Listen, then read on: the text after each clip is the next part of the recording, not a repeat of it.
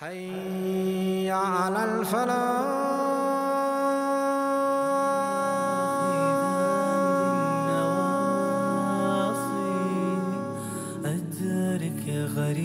Indeed, Allah guides those whom He wills and those whom He is pleased with. And we as Muslims believe that each and every human being who is sincere and who is curious and who wants to learn the truth, we believe that that person will eventually be guided to the truth. In other words, because Allah subhanahu wa ta'ala, because God is so loving and caring, because Allah is so just and merciful, any human being who wants to receive guidance will receive it. Any human being who wants to accept the truth will find the truth. The peace that you are going to feel in your heart, the tranquility that you are going to experience, that you have never ever experienced, you actually directly connect yourself to Him. The peace you will experience, let me tell you, all the price you're going to pay is worth it. And as I said that to her, she started tearing. She just started crying. And I asked her, you know why you're crying? And she says, no, I don't know why I'm crying. And I said, because you're saying you're not sure about Islam, but you've actually already accepted it. Islam is actually accepted in a person's heart. And when the heart accepts Islam, the tears come out. They just come out. You can't even help it. She starts crying even more. And I said, when you cry, you remind me of something Allah said in the Quran. And I recited this ayah to her. When the time came that they heard what was revealed to the messenger, you're going to see their eyes overflow with tears as a result of what they recognize out of the truth. In other words, they hear the revelation, they recognize it to be true, and they just can't even help themselves. They say, Master, we've come to accept. We have believed. Please write us in, record us among those who bear witness. In other words, among those who bear witness to the truth. She starts crying even more, and then she says, how do I take Shahada? So how does one go about accepting Islam? The response is that we are not a superstitious religion. There is no ceremonial acceptance. The actual acceptance of Islam is an act between you and the one who created you. It's an act that is between you and Allah subhanahu wa ta'ala. Now of course, if you were to publicize this in a mosque, in a gathering, that's very good. But it is not a necessary condition. It is not something that is essentially required. Rather, it is just a simple act of common sense that when you have embraced a faith, you wish to join that community, you wish to announce your Islam in that community. But the actual act of conversion is simply the utterance of the testimony of faith. The testimony of faith is Ashhadu an la ilaha illallah wa ashhadu anna Muhammadan Rasulullah, which translates as, I testify, I am fully convinced, I have no doubt, I am absolutely certain that there is no deity that is worthy of my veneration and worship other than Allah subhanahu wa ta'ala, and I testify, I bear witness that Muhammad sallallahu alayhi wa sallam is the messenger of Allah. This is the testimony by which you accept Islam. If you want to perfect this testimony, if you want to do the best things possible, you should purify yourself, take a bath, wear good clothes, go to the mosque, go to your local community of Muslims, tell them you want to embrace Islam, and do a public testimony of faith. But all of these are embellishments that are nice to have, but they are not requirements. You may embrace Islam in the privacy of your home. You may do it in a room where nobody else can hear you except for the one who created you. Now after you have accepted the testimony of faith, you should try to find your local mosque, your local community, so that you are aware of the events going on. Try to attend various gatherings. You need to start praying regularly, the 5 times prayer. You need to fast the month of Ramadan. You need to pay the charity to the poor. All of these pillars of Islam you are very well aware because you have researched Islam. But the point is that with that conviction, with that testimony, the entire religion of Islam becomes obligatory upon you to act upon. Therefore, make sure that you are ready and prepared to accept this religion. Make sure you are intellectually, yes, I know this is the truth and I want to go ahead and accept it. If you are still unsure, if you're still doubtful, research, ask around, pray. Pray to the God who created you. Don't even give Him a name. Say, oh you who created me, guide me to the truth. And if you are sincere, then we as Muslims believe that you will indeed be guided to the truth. Now a brief explanation of what this testimony is. The first part of the testimony is the conviction that there is no deity that is worthy of worship except for the one who created you. The one who created you is the one who is all knowledgeable, all powerful. He hears you wherever you are. No being loves you as much as the one who created you, not even your mother and father. No being cares about you. No being has the power to help you, benefit you, to prevent harm from you, other than Allah subhanahu wa ta'ala. When you know these facts, how then can you turn to others in worship? We do not turn to any other being, even the prophets of God, even the angels, even the saints. We believe in saints, we believe in holy men. We call them holy people, we believe in them. And only God knows who they are, but they are there. But even if they're holy, that doesn't mean they're gods. Even if they're pious, doesn't mean that they control the creation. So we don't turn to them, we turn to the one whom they turn to. If they're truly holy and pious, then they also turn to God. Therefore, if they turn to God, they become an example for us. We too turn to God. So the first part of the testimony is that I bear witness and I testify that there is no deity worthy of my worship other than Allah. All of my love and hope, all of my fear, all of my expectations will be singled out to this one God.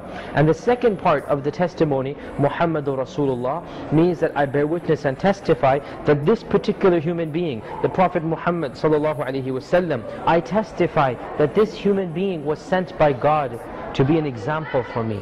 Not to be taken as worship, not to be ascribed divinity, but to become a role model for us.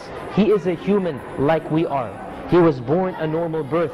He ate and drank like we eat and drink. He married, he had children, and then eventually he passed away. He was not a God, but he was the messenger of God. He came to teach us the message. He came to show us the way. He came to set an example. And that example is a human example that we have to emulate, we have to copy, we have to take as our role model. So by saying, I bear witness and testify that Muhammad ﷺ is the messenger of Allah, what you're saying is that no human being is a better example for me. No human being is a better role model for me. As a father, as a leader, as a spiritual advisor, as a worshipper of God, as a husband, as a role model citizen, no human being is a better example than this human being. That is what you're saying. You are not making him into a God, you are making him into the best worshipper of God, the best servant of God. And so what this testimony symbolizes is that you need to study the messenger. You need to study his life and times. You need to study his actions and teachings. And when you study them, you then put them into practice in your daily life. These are the two fundamental testimonies of faith.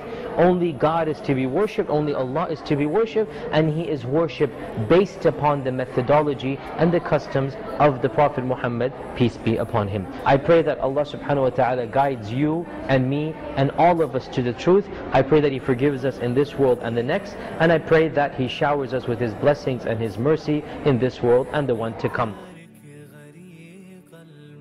Person wants to know, they want to become a Muslim, but they're afraid of, falling back and forth into and out of sin and not doing what they're supposed to do. They don't think they're good enough yet to be a Muslim. How many of you in this room every single day fall in and out of sin? How many of you are going to do it every day probably of the rest of your life? How many of you are Muslim? It's just the nature of the human being. We're never going to be perfect. That's one thing that a lot of religions have misunderstood, is that God doesn't want perfection. He created you perfect. But that free will, the moment you became old enough to choose right and wrong, God already knew you were going to make wrong choices. That's all part of the process. God knew that you were going to make mistakes. And He created you with that ability so that some of you would come back to Him and He would forgive you. So you will never be good enough to be a Muslim. None of us will ever be good enough for the guidance that has been given to us. It's a gift that is not repayable. We just try every single day and we beg every single day, guide me to the straight path, guide me to the straight path. That's how we make it every day. So if you're ready to become a Muslim, do it now. Because those things that you slipped on before, there's one thing I know about Islam. The Prophet, peace be upon him, said Islam erases everything that came before it. I wish I would have accepted Islam yesterday. But Islam erases everything that came before it. So if you want to get rid of all of that today, today is the day to get rid of your burden and enter into a new life of Islam and start fixing your relationship with the one who created you. Don't wait, don't wait, don't wait. Fix that relationship today. Take it easy, step by step. Don't rush, don't be pushed, don't take more on yourself than you can handle. Understand that there are rules. There's do's, there's don'ts, there's laws, there's what's lawful, there's what's unlawful, but you can't do it all in a day. Do as much as you can and be sincere. This is the main thing. Just be sincere, and about your family and about your friends, about your colleagues, about relatives, keep this in mind. You're not obligated to them, and you're not connected to them on the day of judgment. This decision you made is a decision that you made in front of God for yourselves. Gradually, you will get the strength, you will get the confidence, you'll get the clarity, and you'll have the answers for your friends and for your relatives. Until you do, hold it for yourself. So you start off today with a clean slate and do your best. If there's any men in your lives, boyfriends or whatever the case might be, you need to make that relationship correct. Because the relationships in Islam should be relationships of responsibility. But again, this is something you'll correct as soon as you're able to do so. And it's not going to be easy, and your parents are probably going to really not take this well. Your friends are probably going to be pretty shocked. You're also probably going to feel very, very isolated, and life is going to change, and these are all legitimate concerns. But that moment when you take the Shahada, for those of you that have, you know the kind of peace you felt. You can't even describe it to anybody else. That joy is something like a secret between you and Allah. But from that point on, challenges come. But whether they come from family, or they come from friends, or they come from the job, or they come from your social circle, they will come. They might be, emotional in nature. They might even be financial in nature. There might be some serious challenges that come your way. But that is Allah's way of testing whether or not this statement, this declaration you made is worth it to you. What are you willing to pay for it? What are you willing to suffer to hold on to this? Because He wants to know the value of those words to you. These aren't just words you say and walk away. These are words you say and you prove their worth to Allah. And then when you can go through a little bit of that test, you will see Allah open the doors of tranquility and ease and peace in your heart like you never, ever imagined before. In Surah Al-Ankabut, the 29th surah, Allah says, did people assume that they're going to just accept the faith and they're not going to be put to serious test? Did they assume they're not going to be tested? And these tough times are going to refine you and purify you and make you a better believer than you ever imagined. So this is part of the journey to Allah. Accept it, embrace it, and feel happy about it. And as you go in this journey and feel kind of lost and alone, just understand those who've accepted the faith and did good deeds thereafter, then Allah says about them, we will enter them, absolutely, this is my promise, and we will certainly enter them into the company of the righteous. In other words, you're going to lose some friends, you're going to lose some relationships, some things will not be the same as they used to be before, but Allah will replace them with new relationships, with new bonds of love, with new bonds of brotherhood and sisterhood that you could not have imagined, and the sincerity and the love you will feel will more than compensate for the losses you felt at one point. Allah will soften your heart and others' hearts towards you just because of the beauty of this faith. Unfortunately, until now, my mother is not yet a Muslim. Insha'Allah, Allah will guide her. Insha'Allah, it's always my thoughts, Insha'Allah. Insha'Allah. How can I show respect and love to my mother, even though she's not a Muslim? You keep praying for them, and you keep asking Allah to guide them. Because even if they're not Muslim, they still have the rights on you. And the proof is not from me. The proof is in this book, in Surah Luqman, chapter 31, verse 12. Kind of make you think about Zakir Naik, right? Anyway, Allah is telling us about Luqman. And Luqman is somebody talking to his son, and he says, "Oh my son, you have to worship Allah alone without any partners." This is the first rule in Islam. Always that.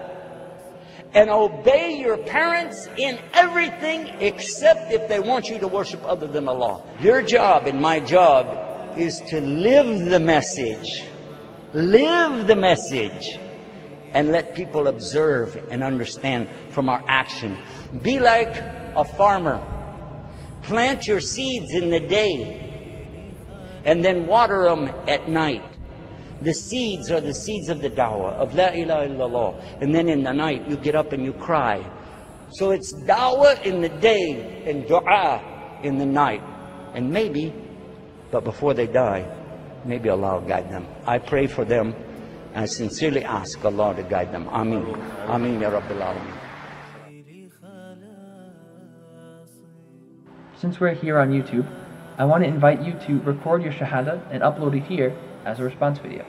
And inshallah, you'll get a nice warm welcome from the YouTube Muslim community. This invitation goes out to anyone watching this video.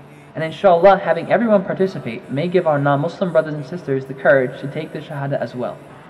Okay, ready? Repeat after me. I bear witness that there is none worthy of worship except Allah. And I bear witness that Muhammad, peace and blessings of Allah be upon him, is his slave and his messenger. Okay, now in Arabic. Ashhadu an la ilaha illallah wa ashhadu anna Muhammadan abduhu wa rasuluh. MashaAllah, if you just took your shahada, you are now an official Muslim. All of your past sins, not only are they forgiven, but they are converted into good deeds. You are as free of sin as a newborn child. Because you're in such a pure state right now, this is the best time to make a lot of dua, personal prayer. You can ask Allah to help you along this new path, to continue to guide you and to guide your family. Also, if you could, please pray for me and for my family.